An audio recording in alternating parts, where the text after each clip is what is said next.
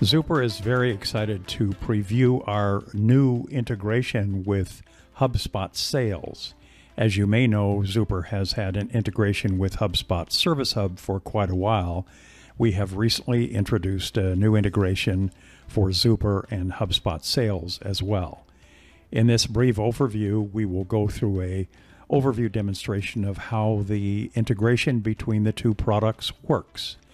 So the first thing we'll do is select a deal that we need to do a little work on before the deal can be considered completely closed. So the deal that we're working on is Bellevue Security and Surveillance. And as you can see over here on the right-hand side in the upper corner, that there is an integration available for opening a job in Zuper.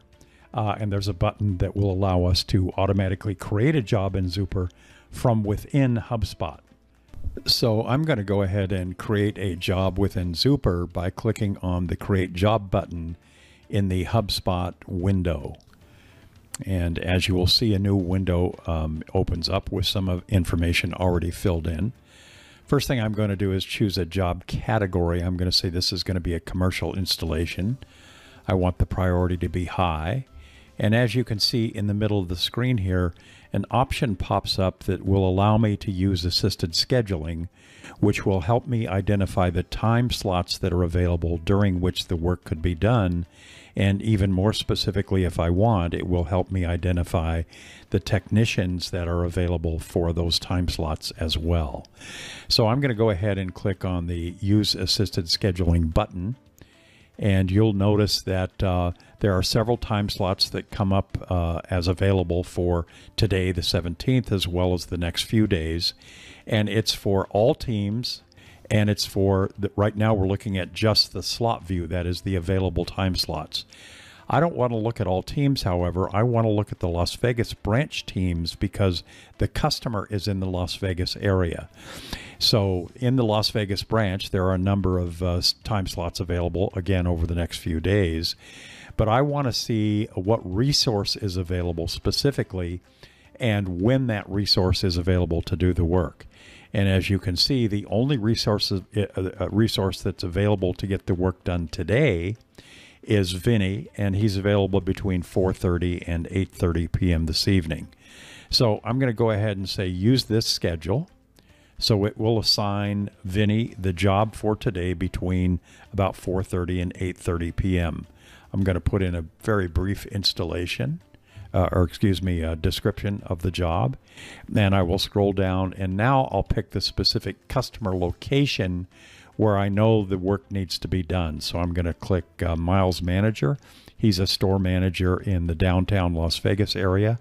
And as you can see, as soon as I picked him, the customer's address is automatically populated. So now I will go ahead and click on the Create Job button in HubSpot. And as we'll see momentarily, that will automatically create a job in Zuper.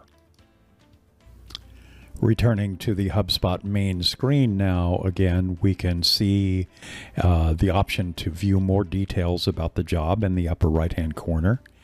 And as you can see, there's a scheduled start time for this evening. The technician, Vinny, has been assigned. And furthermore, if we take advantage of the Actions drop-down, we can see more details about the job that has been created. There's the primary details about the job, the job title, the type of job that it is, the priority, the schedule time, etc., the job description, where the job is to be done, and who the lucky technician is who gets to do the job on Sunday evening. Now, as we switch over to the Zuper application from the HubSpot application, you can see that job number 92, which was just created in the HubSpot application, has indeed been created in the Zuper application. And there is a great deal of detail in this job record based upon the information that we provided in the HubSpot application. So we can see it's a new job.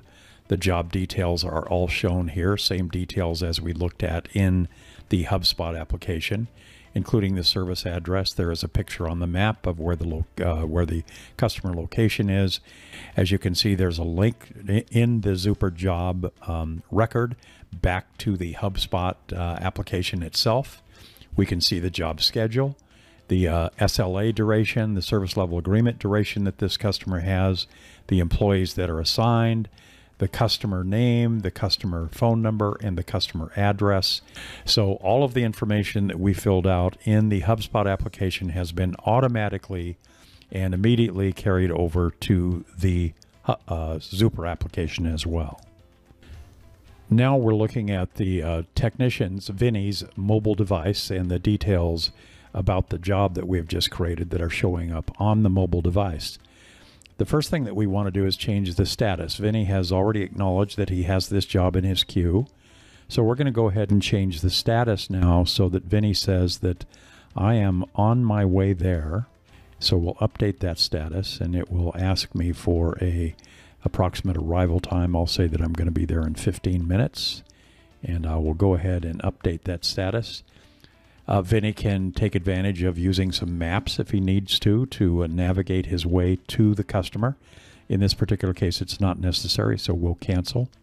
And now Vinny has updated the status of the job to say that he is on my way, and the customer can be automatically notified via some notification capabilities that are inherent in Zuper as well.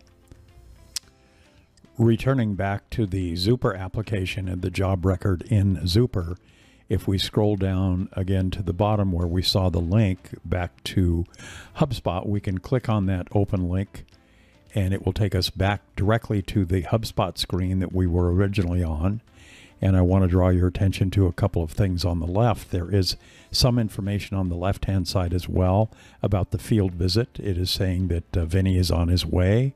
Vinny is the technician, and there's the scheduled date and time. And again, back over to the right corner, if we view more, we see the same data that we've seen before about the scheduled date and time and who is assigned. But now, in addition to seeing the details about the job, I can also see the route the technician will have to take to get to the job. And this route is visible to the HubSpot people in the HubSpot application. Returning now to the main HubSpot screen, we can see a number of updates that have been automatically synced from Zuper. So starting over on the left-hand side, we can see that the job is now closed, and there's the scheduled date and time. Moreover, on the right-hand side, we can see in the Actions screen under View Details, we can not only see the information about the job, the primary information about the job, but we can see any job notes that were added by the technician. And as you can see, the field technician added via his mobile device a note that the installation is complete. He took a picture of one of the devices that was installed, and he actually went ahead and recorded a short note about the work that he had done. Moreover, you can see all of the job activity that has been recorded by the technician and by anyone touching the job in Zuper. So the latest information here at the top is that the job was closed, the work was completed, a technician added a note, he added a picture, he added a commercial security installation service job. He added a complete industrial alarm system to the job. So there's a variety of information that the technician recorded that is visible in the HubSpot application for the users of HubSpot itself. So having seen this brief overview, we hope you will agree that the integration of Zuper with HubSpot, not only Service Hub, but HubSpot Sales, will provide HubSpot users with a complete 360-degree view of all support activities, including field support activities that are offered to their customers. Thank you very much for listening. Have a great day.